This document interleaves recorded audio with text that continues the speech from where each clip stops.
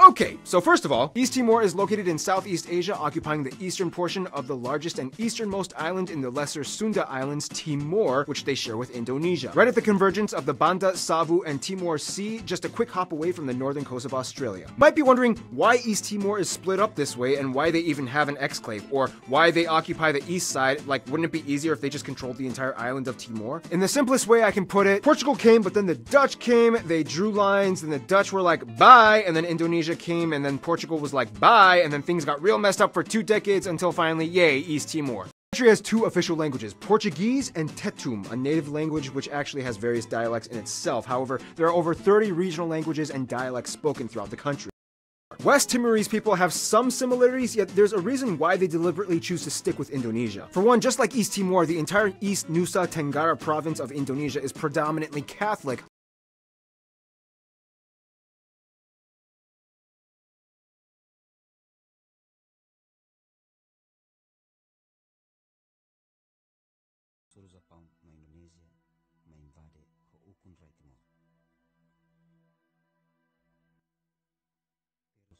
Timor basic tinan atus lima. Japang ukun tinan ruan larang. Australia may funo.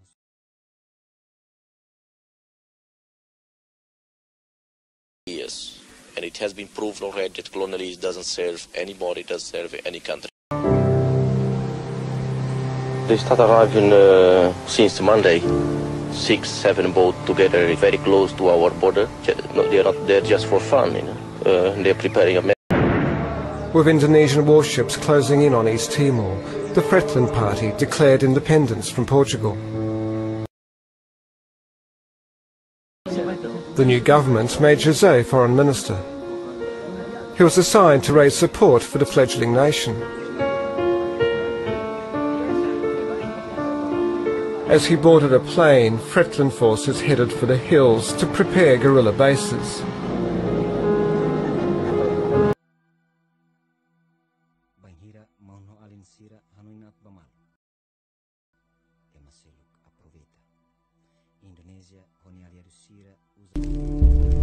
From 1974 until 1999, Timor-Leste experienced 25 years of conflict. These years were a painful and divisive time for the nation and its people.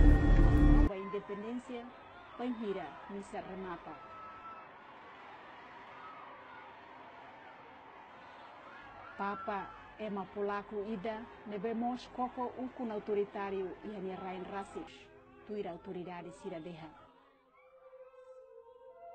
The story of East Timor is a story few know about, except those who have lived through it. 6 foreign journalists who were there as Indonesia attacked were executed by the Indonesian military.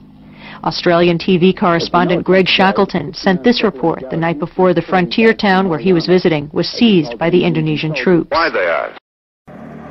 But under pressure from the United States, the visit of the delegation had been called off. 3 days later, with the world spotlight removed, the army stormed the Motayal, Dili's main Catholic church, and killed a young man named Sebastião Gomes, who had taken refuge there. And then came the morning of November 12th, the 2-week commemoration of Sebastião's funeral. A memorial mass and procession were planned to lay flowers on Sebastião's grave. After the mass was held at the Motayal, people, young and old, came out into the street, and in a land where public speech and assembly had been forbidden for over a decade, they started chanting.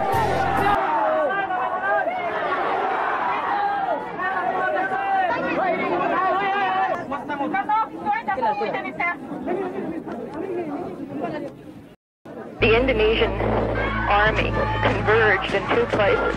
Hundreds and hundreds of troops coming straight at the Timorese. When they came,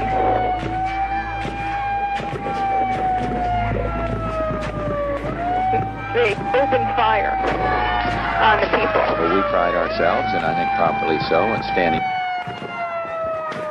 People in the back, I could see their limbs being torn, their bodies exploding. There was blood spurting out into the air, the pop of the bullets everywhere. And it was very organized, very systematic. The soldiers did not stop. They just kept on shooting until no one was left standing. A group of soldiers grabbed my microphone and threw me to the ground, kicking and punching me. At that point, Alan threw himself on top of me, protecting me from further injury. The soldiers then used their rifle butts like baseball bats, beating Alan until they fractured his skull.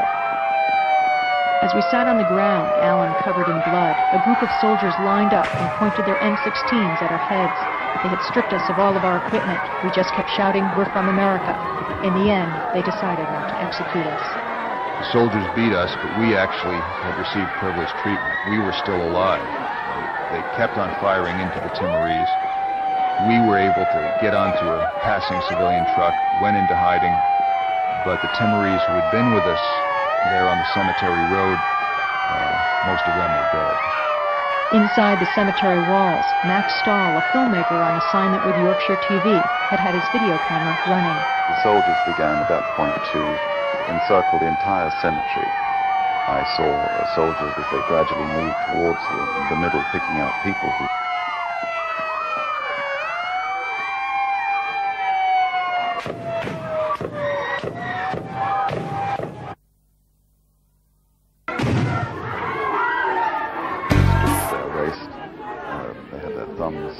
tied behind their backs, and they were made to look at the ground, and if they looked up they were immediately beaten, usually with a rifle butt. Max Stahl was filming near a crypt in the middle of the cemetery. Some of the wounded and those too scared to run were huddled inside praying. As Stahl filmed, he buried his videocassettes in a fresh grave. Then he was arrested by the troops. Whilst I was being interrogated, I observed. Smuggled out of the country. Alan Nairn and I had managed to leave East Timor a few hours after the massacre. In the hospital on Guam, we reported what had happened to dozens of newspapers, radio, and television outlets. I don't know. You don't know.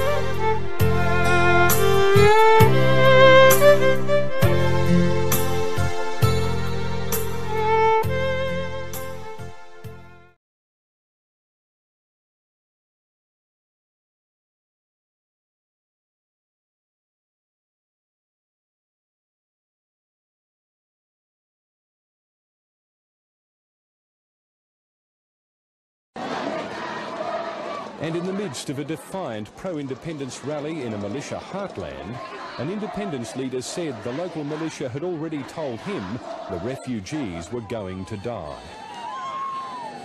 You will see on the 1st and 2nd of September. It means that they will attack for the people, especially the refugees that right now are living in the residence of.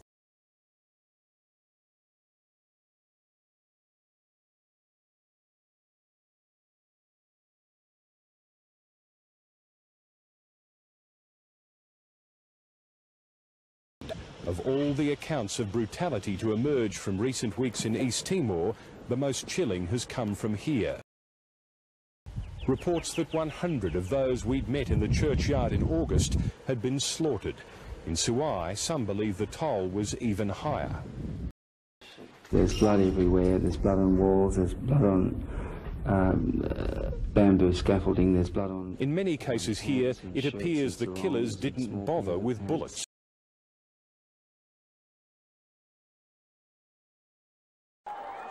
In an emotional address, Guzmão brought his followers to tears as he called on them to remember those who died fighting for the independence of East Timor. Guzmão also praised the people for their courage during their long struggle and urged reconciliation between the pro- and anti-independence factions. Guzmão slipped back into the country aided by Australian troops just a few days after the Indonesian parliament endorsed the results of East Timor's independence referendum. It Italori buatona Italori def magdalisin lolong hoiten ja brani. Fono asoro kolonialismo. Fono asoro even me hande hangit in je po. At the cessation of hostilities, the Timorese people realized that they could no longer be divided by the problems of their past. In order to build a better future, they would need to study and learn from the lessons of their history. The people of East Timor recognized the need to establish a process to help heal the wounds of the past. But many people felt that something more was needed, something broader, deeper, and more accessible to ordinary people.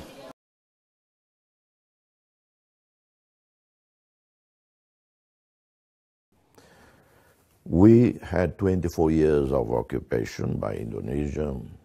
100,000 to 250,000 people died. Many died of starvation caused by the war, by neglect, by the occupying power. Some died of killing. When we achieved freedom, independence, we said, past is past. We have much to do to save those who are alive, to look after those who are alive.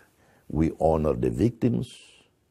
We try to help their relatives, those who are alive, those who lost parents, brothers, sisters, cousins, friends. But priority is to look after those who are alive. We have to heal the wounds of a traumatized people, traumatized from divisions of the past, traumatized by their experience, but we also have to heal the wounds with Indonesia. If we want secure borders, if we want to be integrated in the region, to have a normal diplomatic relation with all. So the way Indonesia relate to East Timor and the way we relate to Indonesia is a great example of how countries in conflict can overcome the past. I will say this, I dare to say, there are no two countries in Asia that have a better relationship than East Timor and Indonesia.